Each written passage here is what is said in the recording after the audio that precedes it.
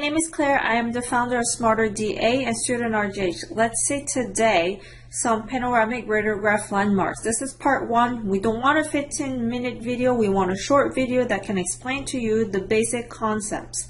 First, look at this number 1. What is this? This is the maxillary sinus. But here, especially the bottom, the floor is over here. A great way to memorize this is to see if they come down all the way to the maxillary molars.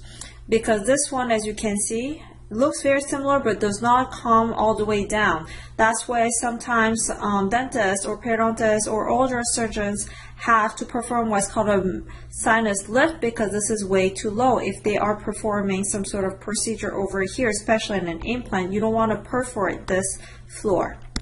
Number 2, you see over here is marked as this guy over here. This is actually just to highlight the side, okay? So we have the floor and the side, the lateral border.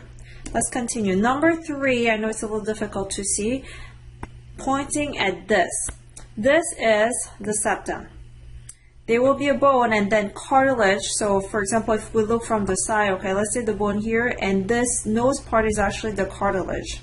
But this midline, we just memorize this as the septum, the nasal septum, if you see it on your exam. It makes sense, it's right in the middle. And then number 4, we are pointing at this whole area.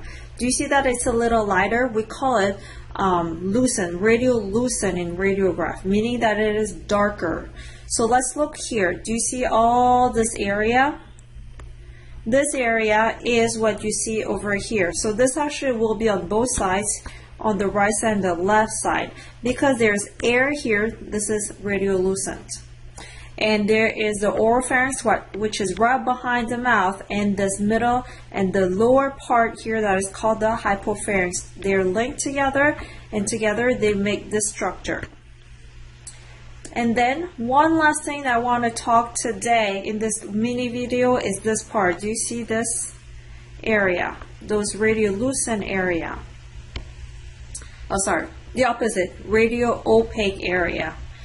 This corresponds to the bone and the cartilage. So this bone, this is called the hyoid bone. We call it the U shape or the horseshoe shape, and it's right here below your chin. It is a very important bone that is connected to the tongue. And at the bottom here you have the larynx, and also you have the thyroid gland somewhere around here.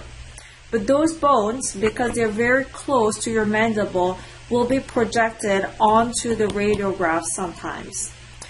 So to recap, let's start with number 1. We have seen what the floor of the sinus is, the lateral borders, and then we went to number 3, which is our septum, and number 4, the air space because of the pharynx, and number 5, the hyoid bone and the cartilage.